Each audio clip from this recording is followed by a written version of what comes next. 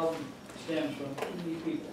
But we have to handle it, we have to make, the end of the road that we're going now, as Mr. Watt said, the end of the road we're going now is no water.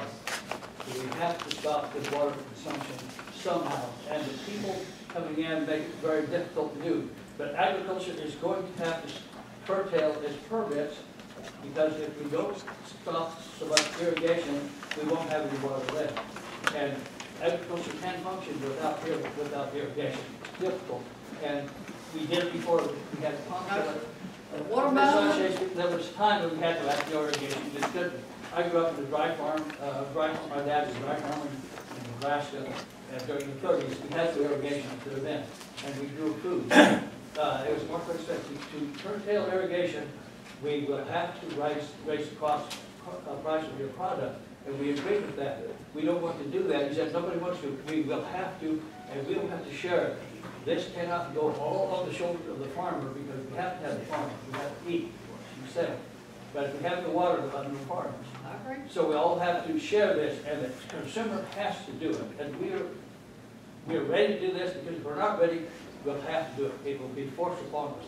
So I think we can start the project. Spending money is not the answer. Spending money, you can spend all kinds of millions of dollars, means nothing to me. What we have to do is address the two main problems: over-pumping and over-fertilization. We have to pay the price for both of those. Then I think we also need to focus to, like, you'd be surprised if fertilizer put on yards, over-fertilizer. I agree with you. I agree with you. And again, as Mr. Roth said, there are urban areas where that is the main culprit, and there are rural areas where it's agriculture being culprit. So in our area here, it's agriculture, there's no doubt about it.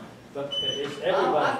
I disagree You can with you. disagree, okay. I'm going to disagree. All right. Today's farmer uses precision agriculture, where they go in, pull soil samples, that every 2.5 acres, they tell you exactly what that crop needs, and then they go in there with the equipment, with technology that we have today, put exactly what that plant needs. I don't dispute that. And we have soil moisture probes that shows when that salinity, you can't help a 5-inch rain.